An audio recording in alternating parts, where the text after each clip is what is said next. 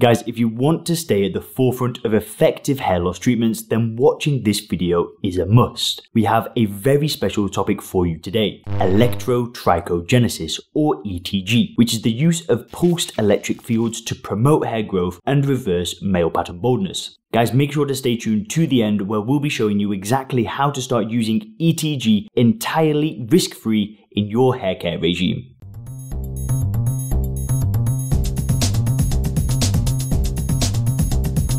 Hey guys, Leon here and welcome to the Hairguard YouTube channel. The treatment that we'll be covering today actually has the potential to be the next big thing in male pattern baldness. We're first going to learn what ETG is, we'll then look at how it works, we'll talk about some of the other uses for electricity outside of hair growth, we'll talk a bit about the history, obviously we'll cover the science behind of it, and then we'll talk about some of the benefits. Now this is really exciting stuff, just make sure to stay tuned to the end where I'll show you how you can start using ETG in your hair care regime totally risk-free. So first guys, what is electrotrichogenesis? Well, for starters, let's see where the name comes from. Electrotrichogenesis is a combination of three Greek words. Electro, which means electricity, tricho, which means hair, and genesis, which means growth. So the method is literally about using the biological effects of electricity to stimulate the growth of new hairs, and the primary application being targeted is male pattern baldness. The devices that are being studied and developed come in various shapes and sizes, but what they all have in common is that they come into contact with the scalp. The electricity is directly applied here, so that means that it is a topical treatment. So how on earth does ETG work?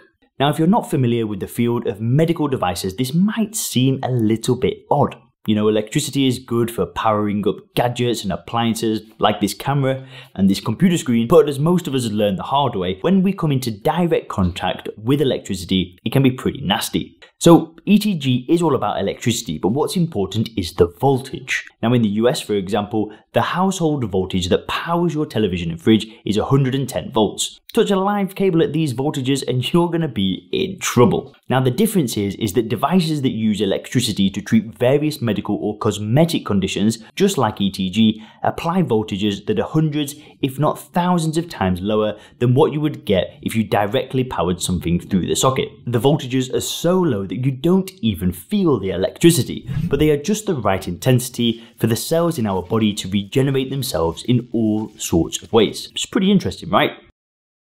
So, where is electricity used other than for hair growth? Why do people start using ETG? Guys, I have to tell you that there is probably no other element of nature with as many applications in the world of medical devices as electricity.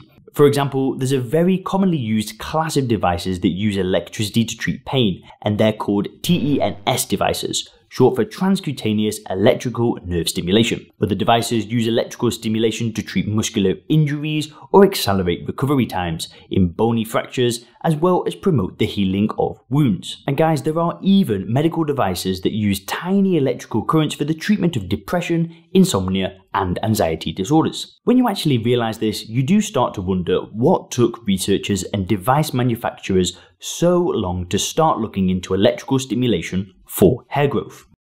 So guys, let's have a quick look at the history of electrotrichogenesis. We find electrical stimulation first mentioned as a possible treatment for baldness in 1980, but it would be another 10 years until the first large-scale rigorous studies took place. The results of this study are very interesting. In a double-blind, placebo-controlled trial, a team of Canadian scientists studied a group of 56 men with various stages of male pattern baldness. Some men were randomly assigned to receive a weekly treatment with an electrotrichogenesis device on their scalp, whereas the rest were randomly assigned to receive the so-called sham treatment. Now, in trials of medical devices, sham treatments are the equivalent of placebo pills. They are, quote, treatments that look like the real deal, but they really have no biological effect on the human body whatsoever. They're used to ensure that any beneficial effects obtained with the actual devices are due to the mechanism of action and not just the participants' autosuggestion and belief in the treatment. So guys, in this study, the sham treatment was with an identical looking device as in the actual treatment device. However, the internal circuitry of the sham device had been severed. So even though the device was plugged in and the indicator light was blinking,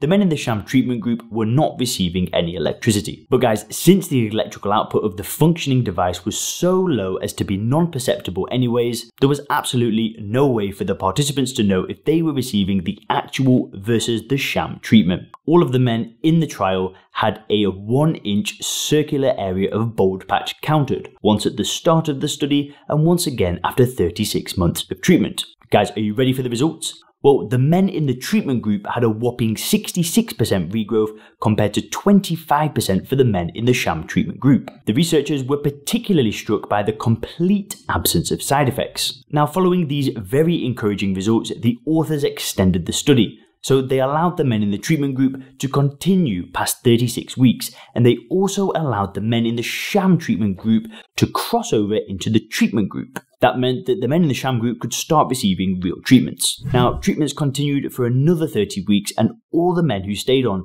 till the study's end continued to experience hair growth. This included the men who had received the real treatment from the start, but also those that switched from the sham treatment. So for men who were receiving the active treatment from the start, the average number of hairs in their measured bald patch went from 82 at the very start of the study to an incredible 276 at the end of the 30-week extension period. The men who had originally received the sham treatment entered the extension phase with an average hair count of 160, which rose to 249 at the end of the 30-week extension period. Aside from this large pioneering study, we find two more studies in the medical literature. One was with a small sample of about a dozen women who were losing their hair from chemotherapy treatment, and it found that electrical stimulation of the scalp actually helped them to keep their hair. Another study used both men and men with male pattern baldness and found that a combination of electrical scalp stimulation with essential oils resulted in a 23% increase in hair density after 6 months, compared to only 6% for participants in the sham treatment group. Now guys, we've linked to all of these studies in the description below. I do really urge you to check them out, they're very interesting. So guys, if this type of treatment goes mainstream, what are the potential benefits? What would users of this technology get out of it compared to some of the other treatments that are currently on the market? Well, guys, number one, for starters, all the evidence shows that it works, and it works very well at least on par with currently available hair loss treatments, if not better. Number two is that there are no side effects. Zero, nothing. Compared to medications, like finasteride, minoxidil, dutasteride, the advantage in this respect is night and day. Guys, number three, this is not complicated technology, so these devices won't cost a fortune to buy. They'll probably last a lifetime with little to no maintenance. And guys, at number four, even though we don't yet understand exactly how electrotrichogenesis works, whatever it does is it stimulates the follicle's own hair growth capacity, probably by extending the anagen growth phase of the hair. So even though it's an external device made of cold hard metal and plastic, it actually works with your body, not against it. Something which sadly is not the case for many treatments out there like finasteride, which basically works by throwing a spanner in your body's hormonal system. Now, I promised you one thing. If you watched the video to the end, I promised that I'd be sharing with you a way that you can start using ETG in your hair care regime totally risk-free. Well, this product that you can see right now is called the Grow Comb. This is a Hairguard patent-pending technology, so you won't be able to get this product anywhere else. And because we were so excited about the results of the Grow Comb and ETG technology, we decided to extend our usual 6-month refund policy to 365 days on this product. You can simply order this product totally risk-free right now by clicking the link in the description. Also guys, you'll be able to learn more about the amazing before and after results from using the Grow Comb, just like a man's 3-month results, reducing her center parting from 1.5 to 0.5 centimeters, and Kwung's 3-month results, where he had an approximate 65% overall increase in hair. We've also got Jeremy's 3-month results, where the baldness in his crown reduced from a diameter of 6 centimeters to 2.5 centimeters, with the center also regrowing new vellus hairs. And guys, if you want to learn more about other users of the Grow Comb, then click the link in the description.